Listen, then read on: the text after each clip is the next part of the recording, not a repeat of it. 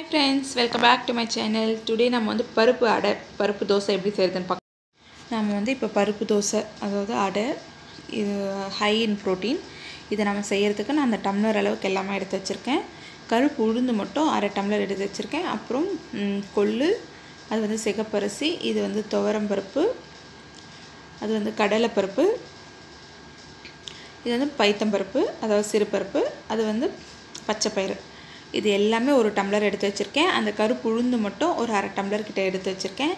இது எல்லாமே இப்போ வந்து நம்ம இந்த பருப்பு எல்லாமே ஒரு குறைஞ்சது ஒரு 5 டைமாவது நல்லா வாஷ் பண்ணி எடுங்க. ஏன்னா அந்த கொள்ளுலலாம் வந்து நல்ல மண் இருக்கும்.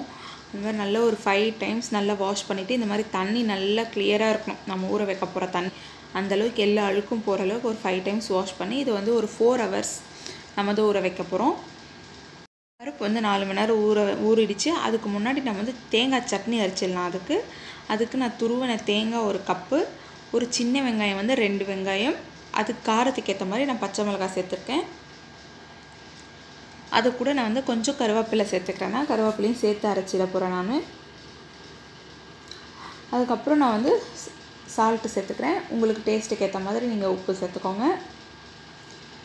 இது கூட கொஞ்சம் தண்ணி சேர்த்துட்டு இப்போ வந்து நம்ம வந்து தேங்காய் சட்னி அரைச்சிடலாம்.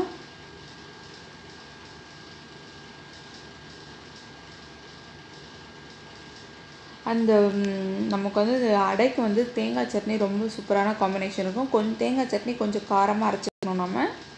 இப்போ அதை தாளிச்சிடலாம். கொஞ்சம் நான் தேங்காய் எண்ணெய் சேர்த்துக்கிறேன். நீங்கள் எந்த எண்ணெய் உங்கள்கிட்ட இருக்கோ அந்த எண்ணெய் சேர்த்துக்கோங்க, சமையல் எண்ணெய்.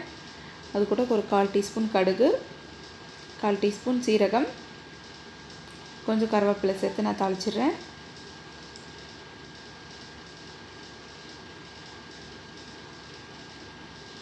தேங்காய் சட்னி இப்போ ரெடி ஆயிடுச்சு.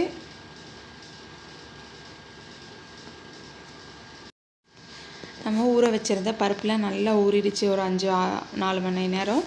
நீங்கள் வந்து பிரேக்ஃபாஸ்ட்டுக்கு செய்கிறீங்க அப்படின்னாக்கா நீங்கள் ஓவர் நைட்டு ஊற வச்சுட்டு அதுக்கப்புறம் காலையில் எழுந்து நம்ம தோசை சுட்டுக்கலாம். நான் வந்து டின்னருக்கு செய்கிறதுனால நான் வந்து ஒரு 4 மணி நேரம் மட்டும் ஊற வச்சுருக்கேன். இப்போ எல்லாமே நான் மிக்ஸி ஜாரில் பண்ணிட்டேன். அடுத்து இது கூட வந்து நான் பெருங்காயத்தூள் 1 டீஸ்பூன் அளவுக்கு சேர்த்துக்கிறேன். கூட நான் வந்து பிங்க் ஹிமாலயன் சால்ட், ஏன்னா நம்ம வந்து ஹை ப்ரோட்டீன் ரிச், நமக்கு வெயிட் லாஸ்க்கு யூஸ் ஆகுன்றதுனால நம்ம ஒன்று கல்லுப்பு சேர்த்துக்கணும், இல்லைனா இந்த பிங்க் ஹிமாலயன் சால்ட் சேர்த்துக்கோங்க. இது கூட வந்து 1 டீஸ்பூன் வந்து சீரகம் சேர்த்துக்கிறேன். கொஞ்சம் மஞ்சத்தூள் சேர்த்துக்கிறேன். மிளகு ஒரு ஸ்பூன் சேர்த்துக்கிறேன் நான்.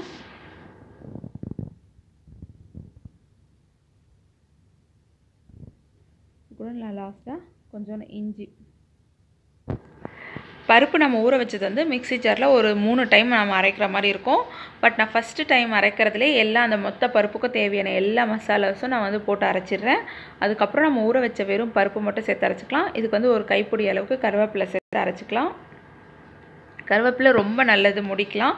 நம்ம இந்த மாதிரி நம்ம அரைக்கிறப்போ நம்ம அரைச்சி வச்சுருக்க பருப்பு அடை இதுலேயே நம்ம வந்து வெங்காயம், கொத்தமல்லி சின்னதாக கட் பண்ணி, கருவேப்பிலையும் அதோடு நான் கட் பண்ணி வச்சுருந்தேன். எல்லாத்தையும் சேர்த்து நல்லா மிக்ஸ் பண்ணிக்கலாம். உங்களுக்கு தண்ணி எந்த அளவுக்கு கன்சிஸ்டன்சி வேணுமோ தோசை சுட அந்தளவுக்கு நீங்கள் ஸ்டவ் ஆன் பண்ணி நான் தவா வச்சுருக்கேன். தவாவில் 2 ஸ்பூன் எண்ணெய் ஊற்றி நல்லா அதை வந்து ஆன் ஆகிடுச்சு. ஃபுல்லாக நான் க்ரீஸ் பண்ணிக்கிறேன். நல்லா தொடச்சி எடுத்துக்கோங்க.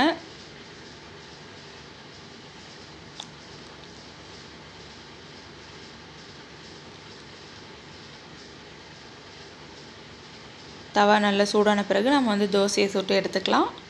ரொம்ப சூப்பராக ரொம்ப டேஸ்டியாக இருந்தது ஃப்ரெண்ட்ஸ். கண்டிப்பாக இதை நீங்கள் உங்கள் வீட்டில் ட்ரை பண்ணி பாருங்கள். அதுவும் இல்லாமல் நல்ல ப்ரோட்டீன் ரிச் ஃபுட்டு. இது வந்து நான் உளுந்து மட்டும் தான் எக்ஸ்ட்ரா சேர்த்துருக்கேன். நீங்கள் வெயிட் லாஸ்க்கு யூஸ் பண்ண போகிறீங்க அப்படின்னா நீங்கள் உளுந்தை மட்டும் ஸ்கிப் பண்ணிவிட்டு மற்ற எல்லா தால்ஸையுமே நீங்கள் போட்டு இந்த மாதிரி தோசை சுட்டு சாப்பிட்லாம்.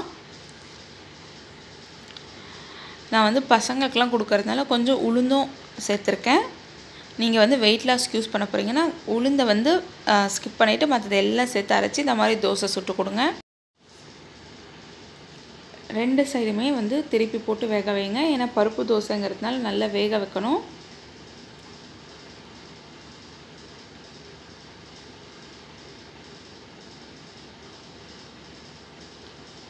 இதே மாதிரி நம்ம தோசை சுட்டு தேங்காய் சட்னியோட சர்வ் பண்ணிடலாம்.